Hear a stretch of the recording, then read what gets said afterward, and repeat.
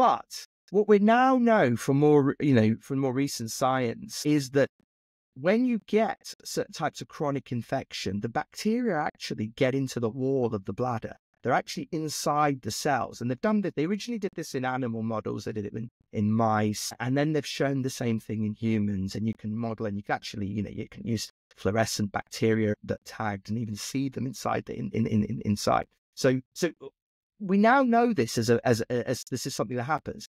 But here's the thing: once they're in the bladder wall, you can't detect them. Where do you look for bacteria? You look for it in the urine. Yeah. But if they're inside the wall of the bladder, they're essentially hidden to your urine culture. And so that in itself then starts. So almost a part of that condition is that it becomes difficult to detect. There are other factors that probably throw in as well. That, generally, if you've got a urinary tract infection, you tend to drink a lot more, and that may be diluting out whatever bacteria is in the urine is probably being diluted out. And there are probably other factors that confound this. But this is a big thing. This idea that you've got these what we call intracellular bacterial colonies, IBCs. We've now known about this for about 20 years now, since the original animal work and stuff was done. But that that changes the way we look at this. Normally we taught is, someone's got cystitis, has symptoms, get a urine culture, shows bacteria. Hopefully in that bacteria also you get some sensitivity on antibiotics, and you treat it with antibiotics. Here you've got bacteria, but they're hidden. They're actually within the bladder itself. And that mechanism of essential bacteria, that is part of its evasion mechanism. It's trying to evade a detection both by the immune system. It's how it persists.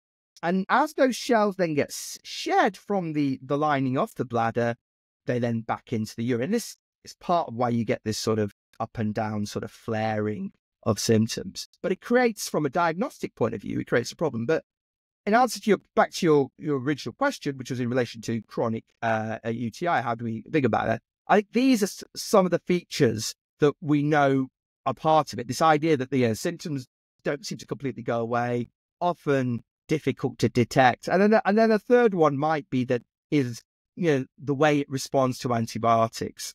Often they require, either sometimes you see more limited response, or it requires much longer course of antibiotics to get that response. And one of the theories for that is that it takes time. The antibiotics have to be then, as those bacteria in the cells that they're embedded, as those come to the surface, that's when the antibiotics can get it. Because while they're inside the cell, the antibiotics can't get at them. Sorry to cut you off there, because it's quite an interesting point where I think it's quite important for people to understand is that obviously with the symptoms of urine infection, the bacteria generally tends to be in the urine itself. But what happens, we now know, is that the bacteria embed into the wall of the bladder.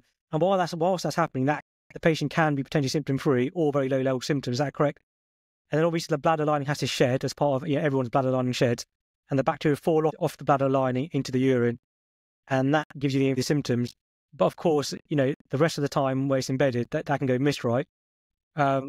Exactly. Yeah. And when you think about it from the bacteria's point of view, it's a pretty clever way of hiding yourself and coming out. And you're essentially, you've almost like hijacked the body's own defenses. So one of the defense mechanisms that the body uses is to shed the cells. That's why when you've got a urinary tract infection, what happens to the urine? It becomes cloudy. And it's not just cloudy because there's bacteria in there. It's cloudy because your own cells are being shed. And that's the way your body's trying to get rid of those bacteria. But what it's doing is that while it's embedded, it's almost like it's hidden. It's hidden to our diagnostic cells. It's hidden to a certain degree to our immune system as well. And then as it comes out, then you start to get the flare up, and then your body starts attacking. This cycle can persist. One way that is hypothesized to break that cycle, and we do see that, is that if you've got a longer course of antibiotics that seems to stays there, then as those bacteria, as they come out, they get then dealt with, and eventually you get to a point where you've got new lining of bladder that has come up that hasn't got any bacteria within it. This is very different to classically the way we've thought of urinary tract, where basically the infection is an ascending infection. It's coming from sort of tissue, essentially coming from bowel, basically, and the bacteria migrating up the tissues near the genital So and maybe it colonizes the area around the vagina in women, or around the perineum in men, and then it migrates up the urethra, the water pipe, and up into the bladder. And that's probably how most UTIs do start. But this is like almost like an adjunct that once it's in, it then finds a way to to get into the cells and hide within there. And the other interesting part of this hypothesis is that there is also a theory that this is somewhat driven by antibiotics. And that if you give somebody a short course of antibiotics, what it tends to do is it pushes the bacteria to try and want to do that, because that's how they're going to escape. And so, and the reason this is all a theory. This is not, we don't know for 100% for sure. But the reason is that reports of chronic UTI and this sort of persistent type symptoms do not, and recurring UTIs don't seem to exist in the pre-antibiotic era. And so there is this theory that maybe antibiotics are actually pushing. It could just be that, okay, maybe people had this and they just didn't present to people. They just put up because they didn't know, well, how's it going to get treated or whatever. But there are reports of, UTI and cystitis, etc., going back, centuries. It's not like a new problem. But this sort of repetitive, either recurring or persisting symptom, seems to be there. And we're now even seeing statistics to showing the number of the number of admissions for UTI continuing to go up. NHS Digital shows that.